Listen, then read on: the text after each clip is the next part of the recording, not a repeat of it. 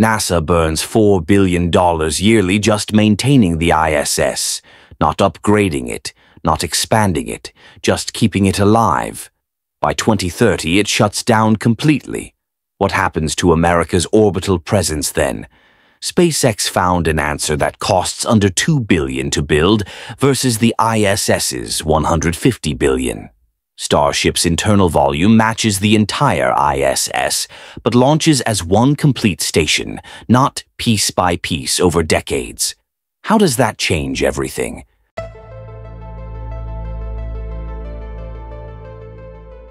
Here's the thing most people miss about this shift. Trump's executive order isn't just policy paperwork, it's a complete reversal of how NASA has operated since the 1960s. The order is called Ensuring American Space Superiority, and it transforms NASA from a builder into a buyer. Instead of spending decades designing rockets and stations from scratch, NASA now purchases what private companies already make.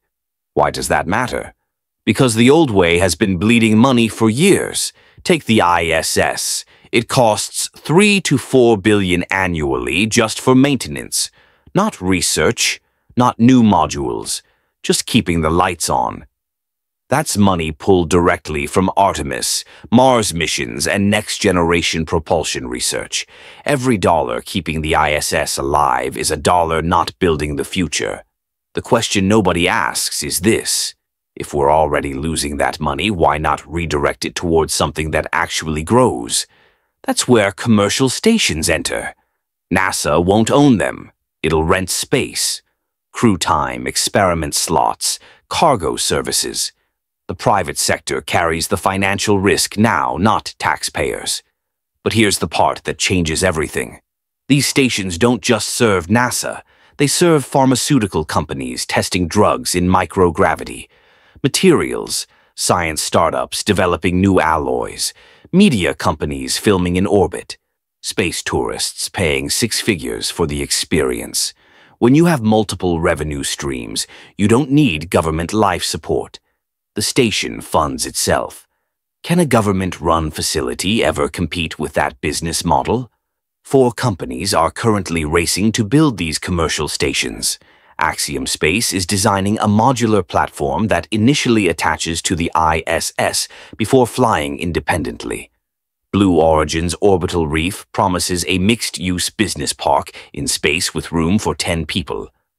Voyager Space partnered with Airbus on Starlab, a single-launch inflatable station.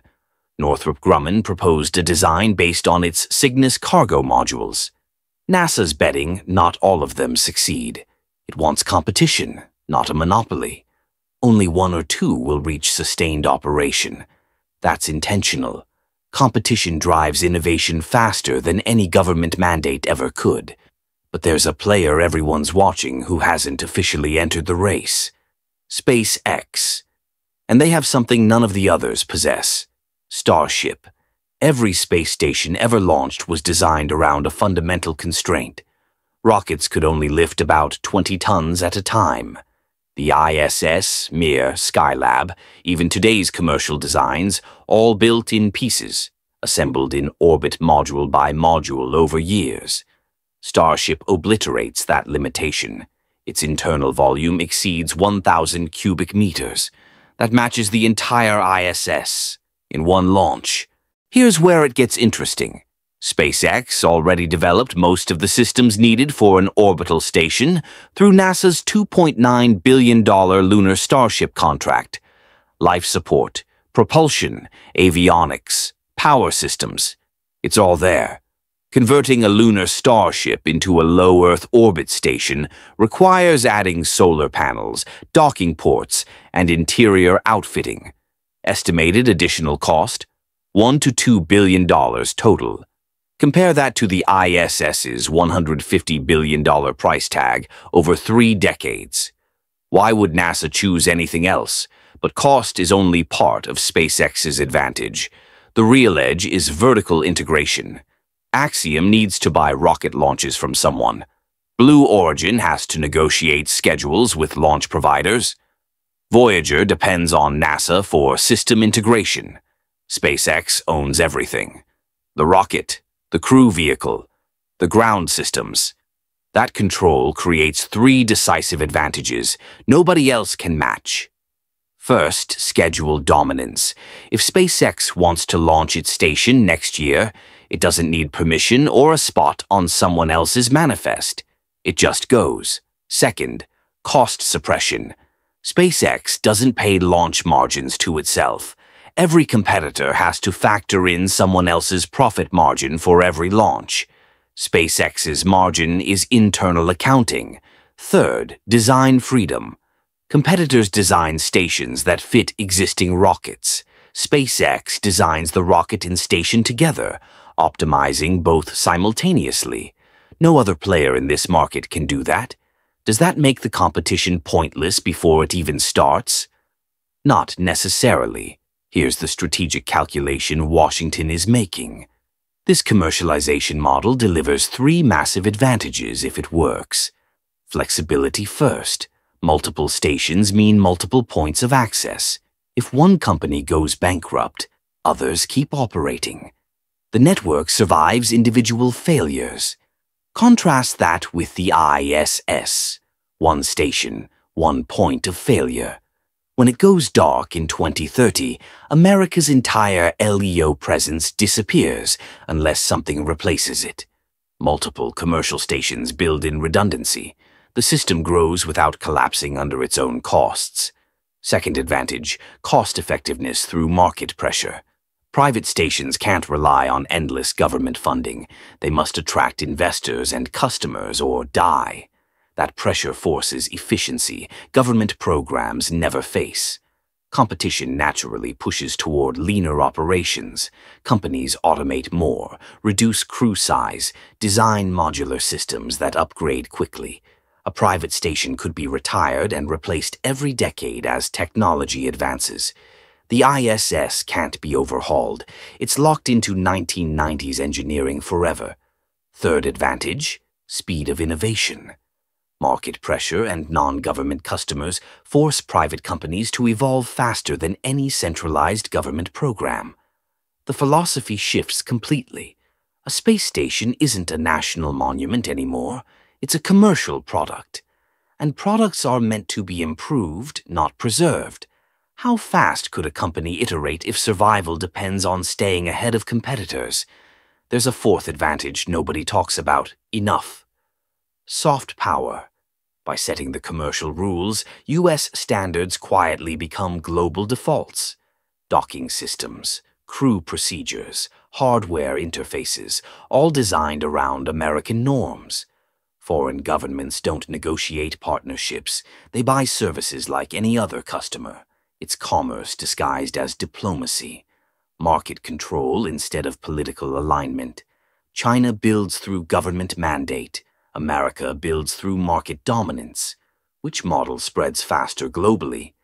But this gamble carries serious risks. The first is market demand. The entire model assumes booming industries, space tourism, in-space manufacturing, commercial research. What if those markets don't materialize fast enough? Stations need paying customers to survive. No customers, no cash flow. Unlike China's Tiangong, which runs on steady government funding regardless of commercial viability, American stations must prove their worth in the market. If demand falls short, the whole network could unravel. Are we betting America's orbital future on industries that don't exist yet? Second risk, financial fragility. Private companies now carry the burden. Long-term financial risk, operational costs, bankruptcy threats. Some will run out of money, some will cancel projects. The system is messy by design. It encourages rapid innovation but sacrifices the predictability of centralized planning. What you gain in creativity, you lose in stability. Is that trade-off worth it when national security depends on orbital access? Third risk, strategic consequences. If this experiment fails, America doesn't just lose a few research missions, it loses leadership. China's stable, state-backed model fills the vacuum and becomes the default system for LEO operations worldwide. The American model aims for redundancy through multiple commercial stations, but in its early years, it's actually more fragile. Companies are still searching for profit and sustainability. They're vulnerable. One major failure could cascade through the entire network before the market matures. So here's the real question nobody's answering yet. Is SpaceX's Starship station the brilliant solution that saves American space dominance? Or is it a shortcut that looks genius until the market reality hits? Here's what makes this moment different from anything in space history. We're watching a 60-year-old model collapse in real time. NASA built the ISS the old way, decades of planning. $150 billion, assembled piece by piece. By 2030, it's gone, and America's betting its entire orbital future on companies that have to make a profit or disappear. SpaceX's Starship station could launch for under $2 billion. One launch, one station, fully operational. That's not an incremental improvement. That's a complete reset of what's possible. But here's the tension nobody's resolving. If the commercial market doesn't materialize fast enough, those stations fail. And if they fail, China's state-funded model becomes the default, while America scrambles to rebuild what it just abandoned. This isn't just about SpaceX versus Blue Origin or Axiom. It's about whether free market competition can move faster than centralized government control. China's playing the long game with guaranteed funding. America's playing the high-risk, high-reward game with no safety net. One model guarantees stability. The other promises innovation. We're about to find out which one wins. So what do you think? Is commercial space the future, or are we watching a high-stakes gamble that could cost America its lead? Drop your thoughts in the comments. If this breakdown gave you a new perspective, hit that like button and share it with someone who needs to see where space is actually heading. And subscribe to Atlas Space because this race is just getting started. We'll be covering every move as it happens. Starship's transforming Moonbase Alpha into reality with full reusability and record-low launch costs. The construction phase looks unstoppable. But what happens when we shift to large-scale lunar mining? Suddenly, every rocket launch becomes a financial nightmare. Fuel costs, constant refueling, repeat missions hauling tons of materials back to Earth. Musk predicted this exact problem years ago. His solution?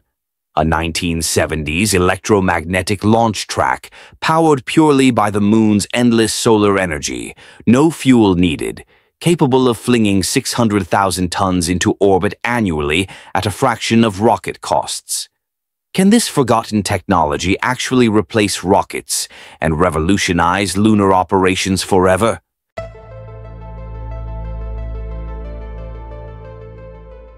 Let's break down why this matters. Earth's gravity pulls at 9.8 meters per second squared, forcing rockets to